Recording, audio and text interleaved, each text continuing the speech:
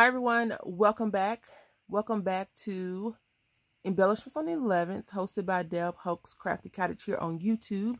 Please check the description box. Everyone that's in the collaboration will be in there. Go over and check them out, show them some crafty love. I hope everyone is having a good day. I'm doing okay. So last month, I struggled. I like to make flowers and I want to make flowers, but I didn't. Anyway, long story short, I didn't do what I wanted to do last month. But I liked the project, the end result, because I got a chance to use them and I'm going to continue to use them. So I made flowers this month for the collaboration. If you have a die cut machine, you can use something like this to do that. It's a layer piece. The one thing, and I know for a fact because I have an updated one, Crafter's Companion has changed these 3 little loose pieces. Like, why would you do that to us? They have them on a solid piece, so you don't have to, because I use the scan and cut to cut my petals out. You don't have to have a scan and cut. You could use dies. You can even cut a circle and cut it down. I'm going to just quickly show you the things that I've made for this collaboration. You may have already seen some of them in other projects that I've done because I made these at the end of April. Okay, so it's a lot. I made a lot. Lots. Well, it's not really a lot, but it's plenty. It's enough, right? And I realized that I can't say, I don't know what I'm going to use this next, because the next project I create may actually say I need some flowers, right? So I did all of those.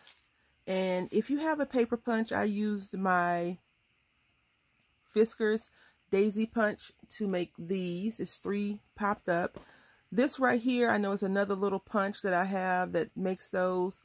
And some of this is from my scan and cut. So if you do have a die cutting machine, an electronic die cutting machine, all you need to do is go into Google, if you are a Googler, and type in flower petal SVG free, and they will come up. If you find the image, you can print it off and hand cut it if you don't have a electronic cutting machine. I would not recommend trying to cut 1,000 petals out. I would probably buy a die if that was the case. But if you don't want to use all that, you don't have to. I'm going to quickly show you. We have some various pieces that we're going to make into a little quick flower. And I just felt like that needed to be added on. The one thing is this right here has this hole. And I'm going to show you how to, on another video, I haven't made it yet, but I plan on making it today since the big roommate's outside. Because he's noisy. I plan on showing you how to make some files so you don't have to worry about, is this copyright infringement? All right, so here we go. I'm just going to show you how you can do it yourself, and you can do it however you like. All right, so center, I usually turn mine over. So it's the center. And here. And you want to offset it, especially if they're the same size.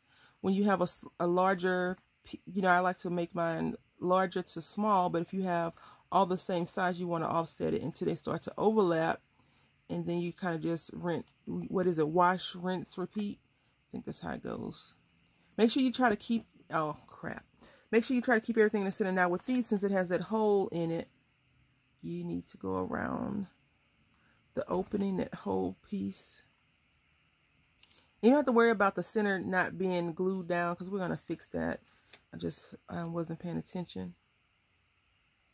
So if you are the kind of person that wants to find crafts that you can do in front of the television, this is a television approved sit on the couch or where your crafty space is and make flowers if you want to.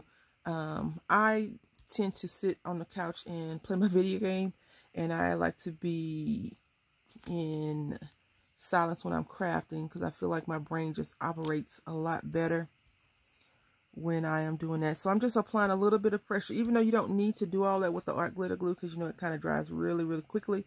I like to apply some pressure just in case it's off, the glue is off and it didn't sit, it didn't meet up very well.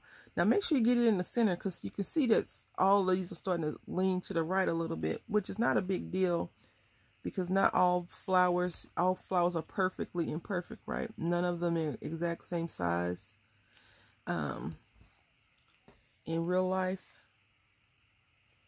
So you got your petals all stacked up, and this is okay, I guess, if you just want to keep a flat project. But why would you want to do that? So I'm going to just take my edges and I'm just folding them. If you have a, which I really like to do it this way, I've done it like that in the past for other projects. If you have an embossing folder, you can take your cutouts and run them through that, because I think sometimes when you use a die cutting machine, electronic cutting machine, you may feel left out. You don't have those little ridges on your machine that you would from your dies. You know, it's not embossed. You can emboss it like that, or you can take it and run it through a flower petal making thing, so you can emboss all this and make it go up. But for the most part, we're just doing a quickie project, and I'm just going to fold this all up. If you manipulate your paper, it's fine. It loosens up those fibers inside. Just remember not to do it too much, because you could actually start to tear your paper. Now, if you want the tattered, torn look on your flowers, then that's okay as well. All right, so I did that little folding. Now I'm just going to go in, and you've seen me make flowers before, so, and I'm quite sure there are people out there that do it a lot better than I do, that you've probably seen.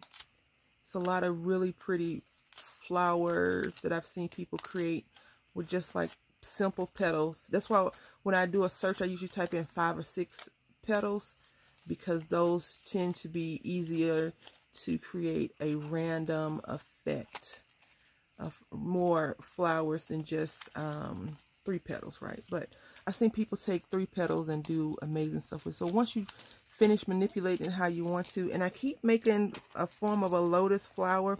I think it's just this back piece that does that. You can put a centerpiece in, and you will have flowers. So I hope that you've enjoyed this quick how to have a garden in your craft space. I know that I had lots and lots of fun making all of these cool flowers. All right, so thank you all for watching. Until next time, happy crafting.